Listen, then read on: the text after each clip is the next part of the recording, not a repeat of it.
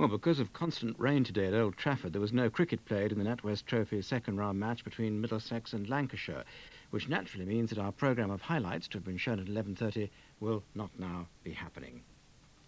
You're watching BBC2. We now continue with the second programme in the series, The 20th Century Remembered.